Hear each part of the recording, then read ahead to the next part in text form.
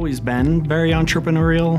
Even when I was, very young, I asked for window washing stuff for Christmas to start a business.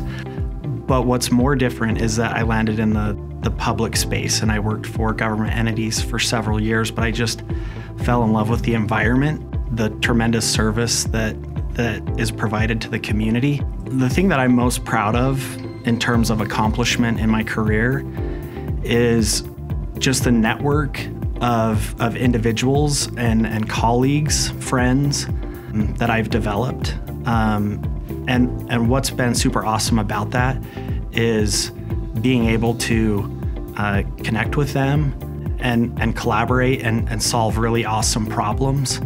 A friend of mine once said that you'll never soar with the eagles if you're running around with the turkeys.